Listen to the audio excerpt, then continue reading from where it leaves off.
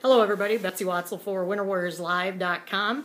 I am joined by head coach Jamie Keiser of the Winter Lady Warriors, the State A-bound Winter Lady Warriors. Jamie, how you doing? I'm doing pretty good. Just got done with your last practice before heading over to Sioux Falls tomorrow morning. You'll have one practice over there, I understand, and then get ready for Thursday's big matchup. Lady Warriors finished 24-3 overall. Got a first round bye for the regions, and then you took on a Red Cloud team that you manhandled pretty well. Anything you want to report from that? Just how the girls played and. We came out ready to play. I was a little nervous having that first round bye. We haven't had that since the Sweet 16's come around. So I was a little worried taking about a week and a half to 2 weeks off and how we'd come. But with those losses after the SCSD, we had quite a few things that we needed to really kind of work on. So in all, it turned out really well. I was glad to have those practices, so that was good. They came out, I think, hungry to play a match because it had been a week and a half since we'd played one. So it was at home, and they came out ready to play and just kind of took care of business. I was kind of looking ahead. I think you kind of were looking ahead. We were kind of expecting maybe to play a team from over east. But then that's why you play the matches. Things kind of got messed up with Wagner losing, Dakota Valley winning.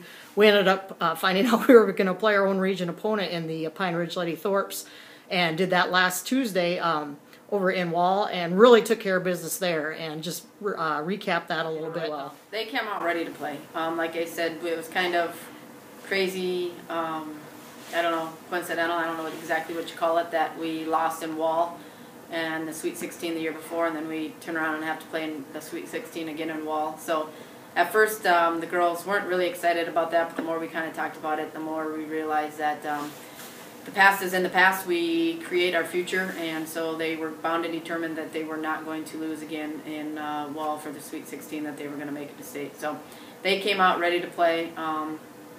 They did a really good job with the scouting report on Pine Ridge. Everything I pretty much told them, they do it to a T. We really took care of that Thompson, the number 6. We knew from watching her at regions in winter when they played Bennett County that she was one of their main hitters, and that we were going to have to stop her. And they did a really good job of shutting her down.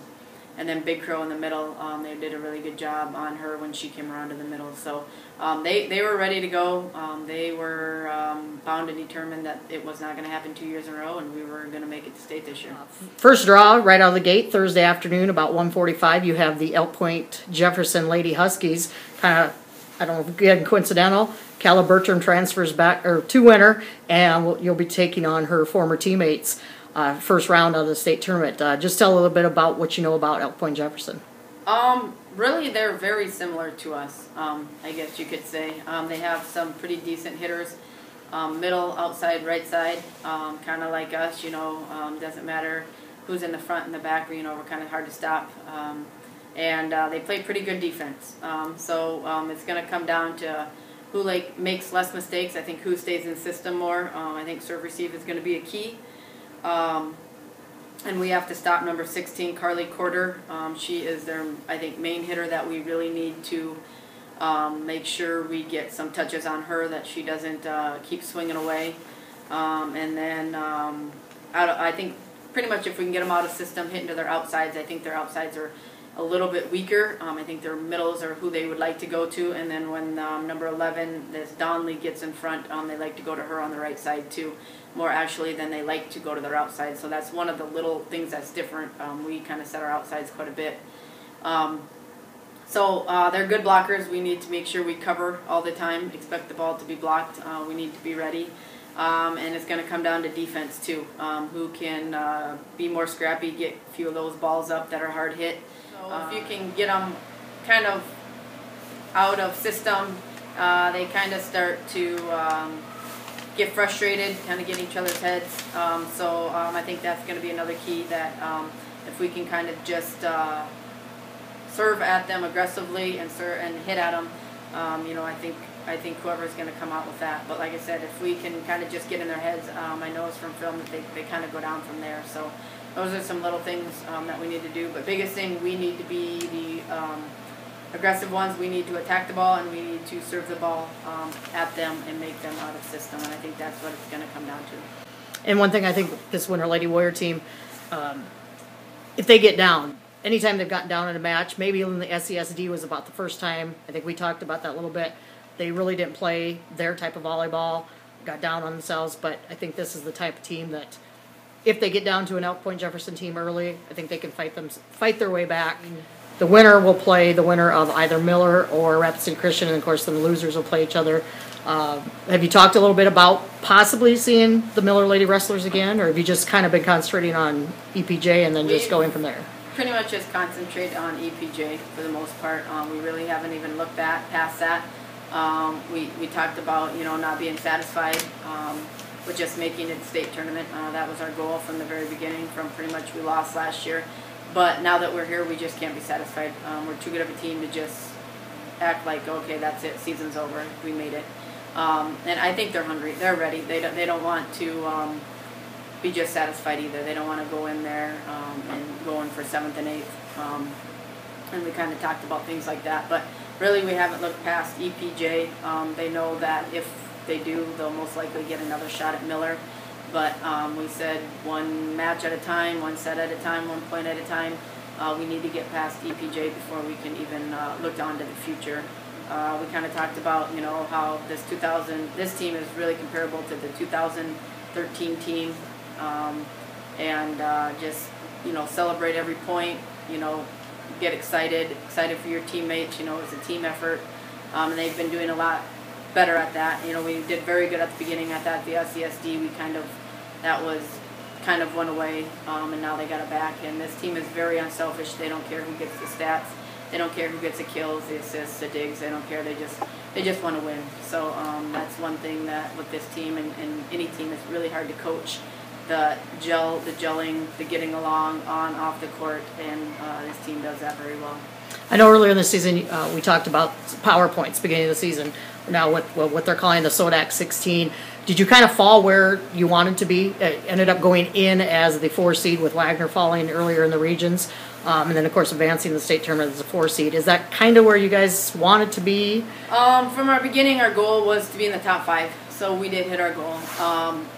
If we wouldn't have had those losses to Wagner and to Burke, or even one or the other one, I think we would have been probably 3, I would guess. We were 2, so if we would have won both of them, then we would have stayed 2, which of course, you'd rather be 2 than 4. But that's kind of the way it is. We did hit our goal the last couple of years. Well, this is the 3rd year of the Sweet 16, so that's 16 now. But first year we came in as, I think the 16 seed? Yep. 15, 16 seed. Yep. And then last year we came in as the 14th, 15th seed, I can't remember. But anyways, you're playing those top teams, and it's hard to get by those top teams when you're sitting, lower like that. You're going to play your tougher competition. So that, we had talked about, since pretty much the summer we've been going to team camps, and then all year long, or all regular season long, we talked about, how important it is. Those points really do matter. And it makes, with the Sweet 16, SODAC 16, it makes your regular season really matter. And you do all your work up into, the regular season, you do all your work to get to play those not as tough as teams. So, that's really, you can say, yeah, we did we didn't really have a tough way to get to state, but we earned it by our regular season play and playing, beating Miller, beating Wagner, beating Burke.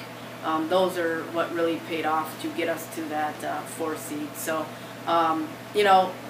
yeah, I'm glad, I think I'll take the 4 seed and be happy with that. But like I said, those PowerPoints really do matter now that you have your SODAC 16. A lot of people, I think, are looking at Sioux Falls Christian, probably being the team to beat, but it's a wide open field. Looking at the teams that are involved this year, obviously Miller's been rated number 1 all season, or pretty much all the season. Do you know a lot about the other teams besides Miller, and what you expect to see? Yeah, like you said, it's pretty much wide open. It's anybody who's going to show up, who's going to put together 3 solid matches is probably who's going to get it accomplished. Yeah, I would probably say Sioux Falls Christian. It's probably maybe your little bit more favored one. And then you got Miller, who has Fernholtz, is probably the best hitter for sure in Class A. I just think maybe Sioux Falls has a little bit more to go with their team than just one hitter. Not saying Miller has just one, but they have one for sure dominant hitter. You know, Van Egdom from Sioux Falls Christian, she's a really good hitter. They have a couple other ones on that team. So, but like I said, it's going to be whoever shows up. This year you really don't have your solid, like in the past you had your Dakota Valley, your Dakota Valley, your Dakota Valley for now the last couple of years that had those hitters that you knew was just a powerhouse, and you were really, you know, going to have to put a really solid sets together in order to beat them. Now I think that, you know, anybody can make the mistakes here, and anybody can come out, you know, in the whole state tournament. So it's going to be who shows up, who can put 3 matches back to back to back together and earn it and not give up so many unearned points. But it's really anybody's. Team that we know pretty well, Miller and us, will end up, you know, are in the same bracket, could possibly see each other. And then of course, in Class B, Burke down the road. Kind of nice to have 2 teams from off Highway 18, South Central, South Dakota, representing their 2 classes at the state tournament. And any last words you want to say, Jamie, as far as getting ready for state? Nope. Come on, ready to go. Us, watch us on PBS if you can't, but yeah, we'll try to put together 3 solid matches, and hopefully we can get it accomplished. But Jamie, I thank you.